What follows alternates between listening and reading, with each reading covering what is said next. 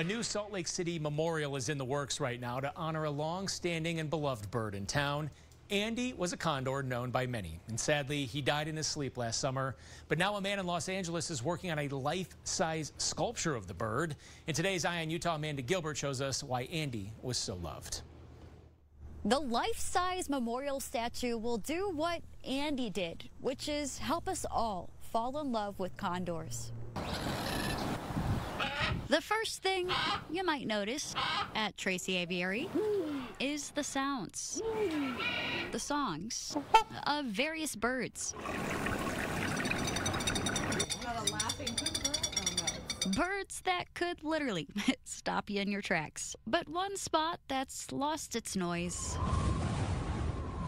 The King of the Andes exhibit. It's where Andy the Condor lived. Keeper Helen Deshaw was by his side. This is his little man cave. He would sleep in there. He'd also go in there when it got hot. This was his pond. Got great footage of him taking his baths in there. Losing him literally felt like a part of me had died too, and I miss him every day.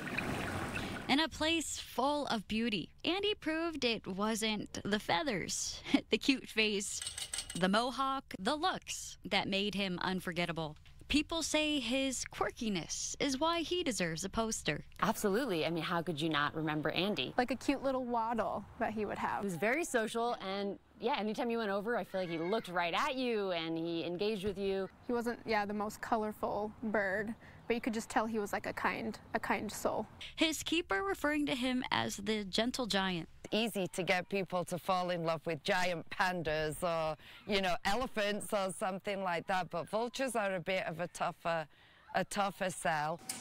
Now, seeing this bronze memorial come to life, it's bittersweet for Helen. Is because he's not here, and I would take him back in a minute and not do the sculpture, but, here we are. We're just hanging out. But she knows he does live on, and we want him to live on. He'll always be an ambassador. We want him to continue to inspire caring and compassion for his wild relatives. Because legacies don't end.